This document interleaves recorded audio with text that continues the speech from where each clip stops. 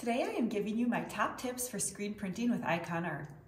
We also have all of this information listed on our blog if you prefer to read the information instead of watch a video, so I will have that linked in the description below. Other than that, let's get into it. So when screen printing your own shirts, there's a couple different methods out there. We of course prefer Ikonart. It is super easy to use. You just print off your design, expose your stencil film, and wash out your stencil, and you're able to hold really fine details. You don't have to worry about coating your own screens with emulsion or anything like that. The screens come pre-coated and there is a mesh embedded in it. So the mesh is going to be what holds all of your details in place. We do have two different stencil films. We have a blue stencil film and a purple stencil film. We definitely prefer our purple stencil film for screen printing, and we actually developed our purple film specifically to be used on textiles. Of course, it can be used on other surfaces as well, but it works great for screen printing shirts, sweatshirts, tea towels, throw pillows, curtains, custom fabrics, anything like that. So that is what we always use when we screen print. We use our purple film. All right, another thing that I always use every time I screen print is a tacky mat. We do sell these on our website. Basically, you just want something that you can put in your shirt that will hold it in place. So the surface of your tacky mat is a little bit sticky, and it really holds your shirt in place while you're screen printing, and it also protects your shirt so that the ink doesn't seep from the front of your shirt onto the back of your shirt. So it really serves two purposes, and I use a tacky mat absolutely every single time I screen print. I've also tested a couple other options. We've used I filmed a video where I tested spray adhesive on a mini ironing board. That worked really well. You can use spray adhesive just on a piece of cardboard, but you just want something in your shirt to both hold the fabric in place so it's not moving around on you, and then also to protect your shirt as well. So that is something that I use every single time I screen print. I put a tacky mat in my shirt, and I really find that it makes a difference. After I have my tacky mat in the shirt, this next step is optional, but you can use a lint roller and lint roll your shirt to get any of the additional fuzzies off. And each shirt material is going to be a little bit different, but this is a blend of cotton and polyester, and it's kind of thicker than a normal t-shirt. So just lint rolling a little bit can help to prep your shirt surface. All right, so then we're ready to apply our stencil. And of course you can just eyeball it and guesstimate where it should go, but if you want to be a little more exact, you can pick up some of these ruler guides. They're called t-shirt ruler guides, and we have the set link that we have linked on our Amazon storefront. They're very inexpensive, and they're a great tool if you want to really be exact on your placement. So they come in adult, youth, infant, toddler. Some sets have different necklines for V-necks. This is just obviously a scoop neck, and which is what I have. So I'm just going to take the toddler one and place it on my shirt. So it really helps you find the exact center. And it also helps with the distance from the top. It kind of gives you a general idea of how far down to go as well. So then I'll just take my stencil and apply it to my shirt using that guide. And we like to use the purple film because it has a stronger adhesive than the blue stencil film, but it also is sturdier, so it doesn't buckle as easy as the blue film, which I really like for textiles. It works really well. So now that you have our stencil on, it's time to apply the ink. So we always use a fabric ink when screen printing. You'll usually see us using Speedball fabric ink. I really like how this applies and how it washes over time. You just apply it, dry it, heat set it, and then it can be washed in the like normal wash. I just really like how Speedball works, but there's lots of different options out there. If you go to your local hobby shop and to the paint section, you'll see different options for fabric inks. I know that Tulip makes a fabric ink, Jacquard, those are some of the main ones used, but there's other brands at the craft store too. You just want to make sure it says for fabric on the container. And then squeegees. So our regular Ikonart kit comes with the white hard plastic squeegee. This is great for hard surfaces like flat glass or flat chalkboards. But for fabric, I really like to use our silicone squeegee. We sell these individually on our website. You can also get these in the textile add-on bundle that we sell. So in the textile add-on bundle, you would get a screen printing ink, tacky mat, purple film, and then this squeegee. So those are 4 items that I use absolutely every single time I screen print. So that textile add-on bundle is really a great bundle to if you're interested in doing a lot of fabric or a lot of shirts. But I really prefer the black silicone squeegee when I am stenciling.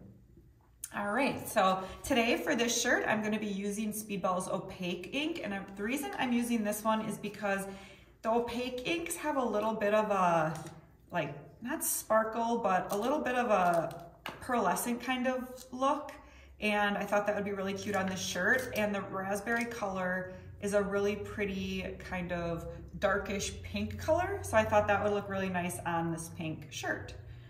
So all I do when I'm screen printing, you really want to pay attention to your screen printing pressure. You don't want to be pushing too hard where you're making the ink go underneath the stencil, but you still need to get it in all the mesh. So I like to just kind of glide across, think of it almost like buttering bread, and just make sure you get in all of those openings.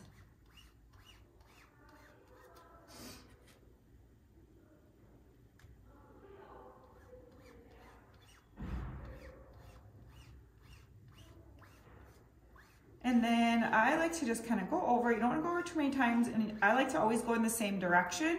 And then I just go over at the end to get rid of all of my squeegee lines and make sure none of those are there.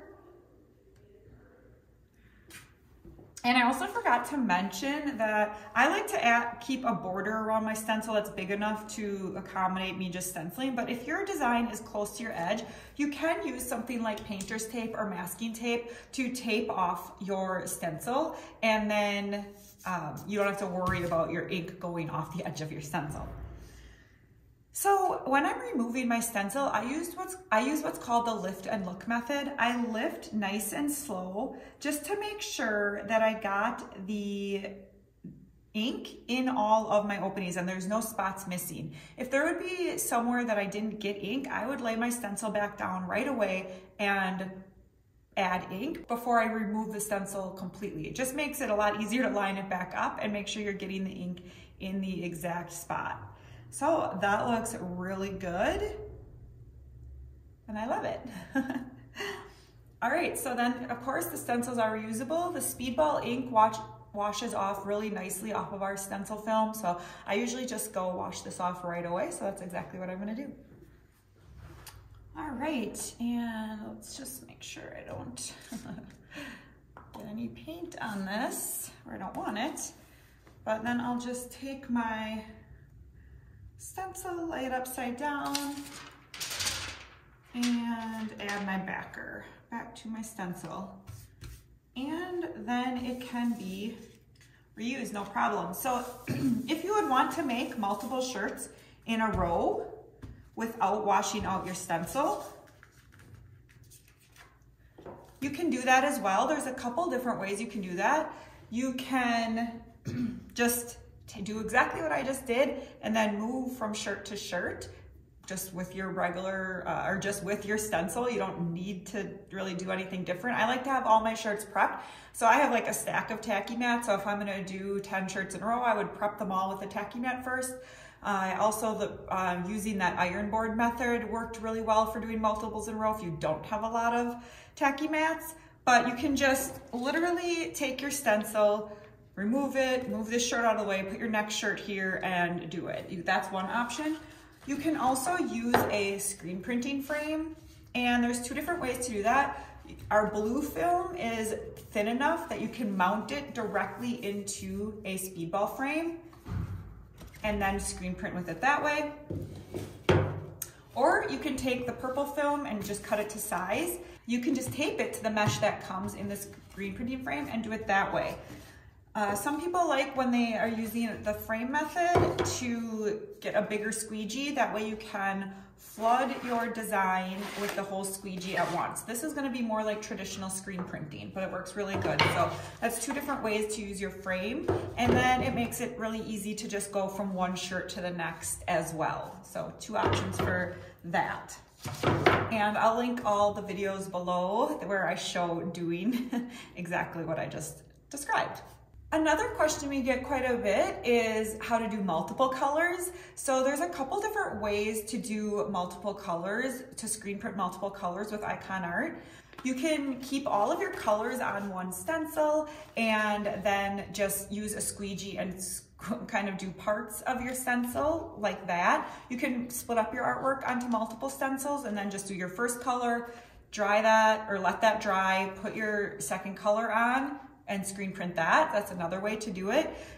You want your first design to be completely dry if you're gonna do that, and you do not wanna move your shirt off of the tacky mat in between. You want to make sure your design does not shift at all if you're trying to line up two colors with each other. So that's just a tip that I see some people do. They'll do their first color, take the tacky mat off, maybe dry their shirt with a dryer, hair dryer or something, and then try to line up the second color. Well, that design is gonna shift, so it's gonna be really difficult to line up the second color if you move the shirt at all. So just keep it on the tacky mat, and you can use a hair dryer on really low heat to speed up the drying time. Another tip is to use registration marks. If it's really important that your two colors line up exactly, you can use registration marks in order to do that. And we also have a blog post with 4 different ways to register multiple colors with Ikonart, and a link to videos showing each process. So I'll make sure to link that below as well.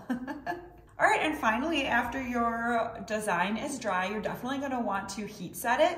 You just take a little bit of parchment paper and heat set the ink with a regular household iron, and then it is ready to be washed. So those are my main tips when screen printing shirts, sweatshirts, or any kind of fabric with Ikonart. If you found this video helpful, make sure to check out this video here where I show you how to use registration marks to line up 2 different colors.